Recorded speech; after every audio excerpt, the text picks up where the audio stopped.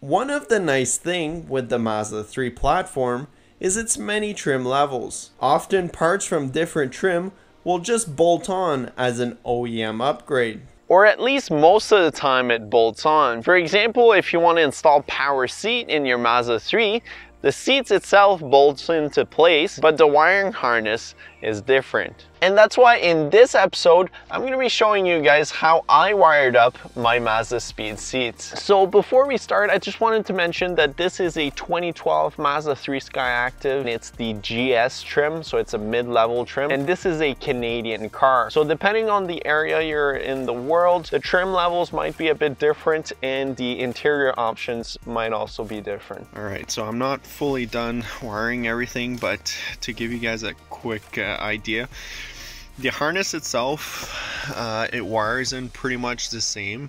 Like a lot of the wires just match up with the same color. You just got to be careful. Some of, like for example, this blue wire, it has 2 dots on it, while there's another blue wire like this one, it only has 1. So there's a few examples like that. These 2 wires in the harness, the green and pink, there's 2 of them, and they're intertwined together, so that's why I knew they went together. And then because there's another pink in here and another green, if I'm not mistaken. Yeah, there's another green here, but these 3 wires, I'm assuming it might be for a memory seat, because I haven't found a use for them. And when I had them wired in the white Mazda 3, I didn't have any issues with just having them not wired in. When it comes to power, the black is the ground and the harness, and the gray is the power. You can do it 2 ways. You could directly bring that to the battery if you wanted. What I did found though, I rerouted the cable all the way in here, all the way here. I fitted it in here, and then I found right here, so there's a grounding for other wires right there, so I grounded it there. So even though this is a manual seat car, if I look at the outlet for the fuse box right here, there's a power seat fuse right here. There you go. So it would mean that it's this one right here, the 30 amp.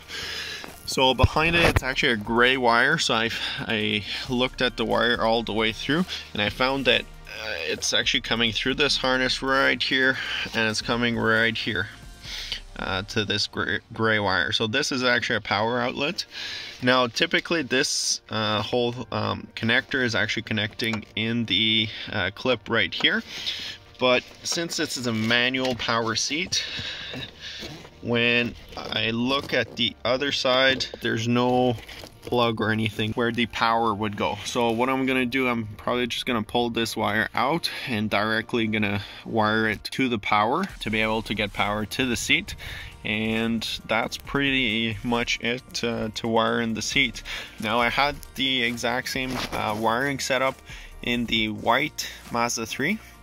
And I didn't have an airbag light. The heated seat also worked in it, so everything was working that way.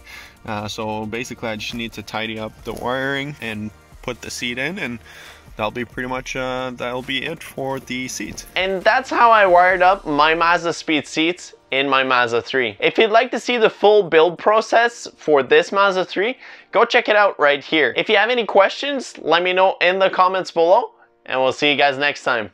Thanks for watching.